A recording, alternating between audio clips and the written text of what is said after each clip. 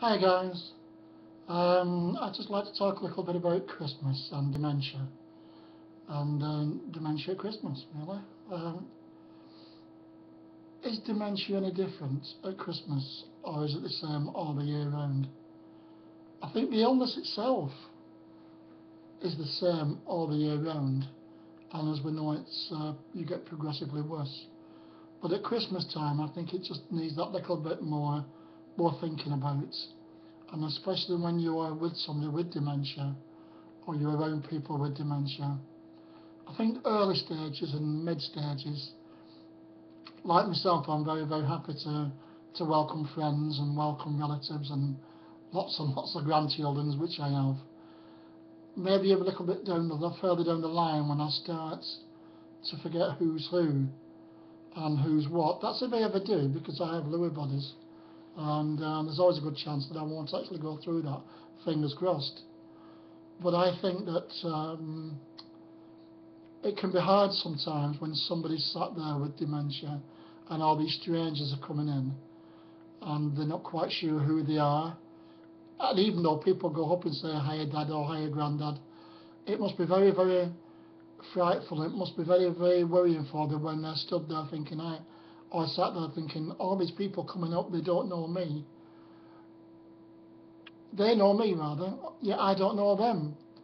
And what must go through people's minds when that happens. So I think it's slowly really. I think that when you're introducing people to others that have dementia that are in the stage that are really forgetting who people are, I think probably less is more, in my humble opinion.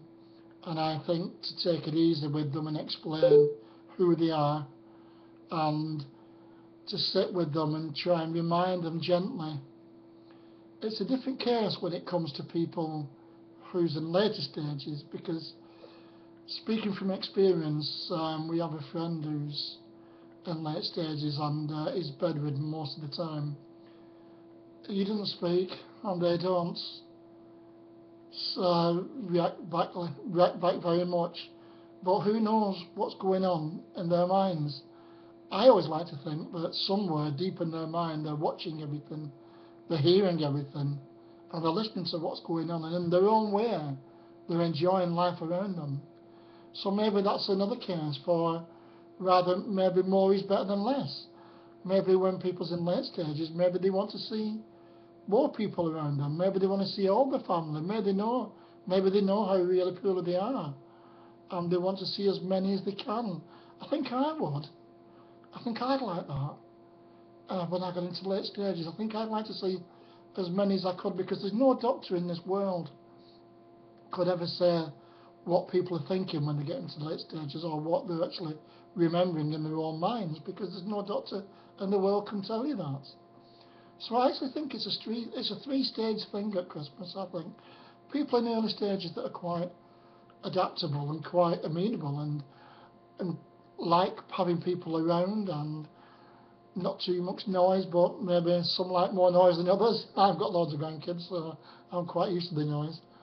But I think, yeah, early stages, I think it's great to remind people and to show them that there is a life, like I do. I'm living with dementia. I'm certainly not dying from it, and enjoying life to the full as much as I can.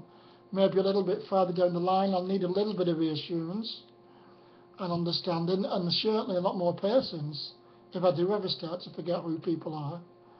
And then I just need that love and that warmth and that friendship around me to show me that even though I may have forgot who's in the room with me, that I do actually, they try to help me remember and try to remind me of all the good times and all the laughs we've had.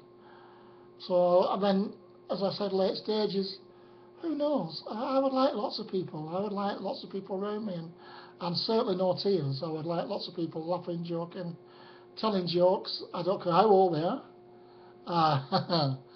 And just basically having a good time, because it's great to celebrate somebody's life and not to mourn anybody, but celebrate what they've done. Somebody once said, I can't quite remember who, is do not judge me what I've done in the past, but judge me what I am about to do in the future. And there's still a lot of things to do. So I think at Christmas time and New Year time, just a little bit of understanding and a bit of remembering what depending on what stage people are in and with the dementia would depend on how you react or you act around them or how you include them always, always, always.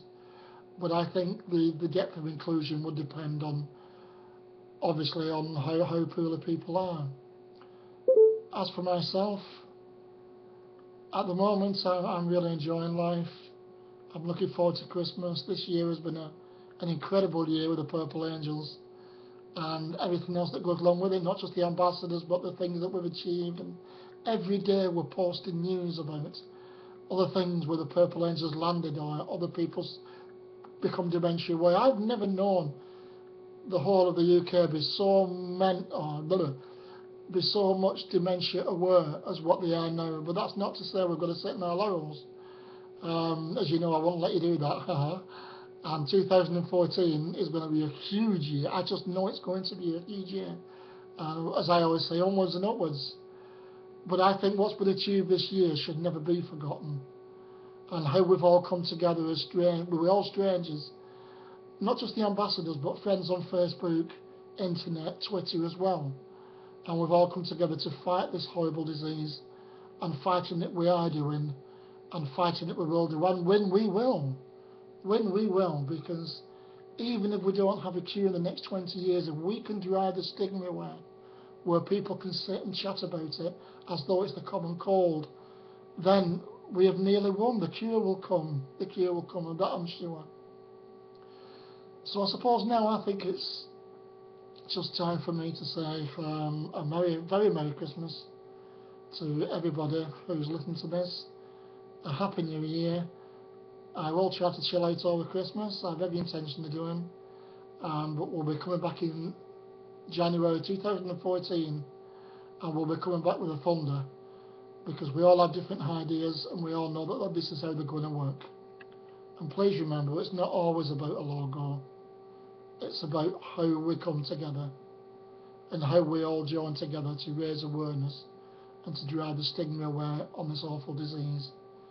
If anybody would like to contact me, please do on www.tdaa.co.uk on my website, or you can email me on norms, that's NORRMS @gmail.com. Have a very Merry Christmas and a Happy New Year wherever you are in the world. Love you loads, guys. Bye.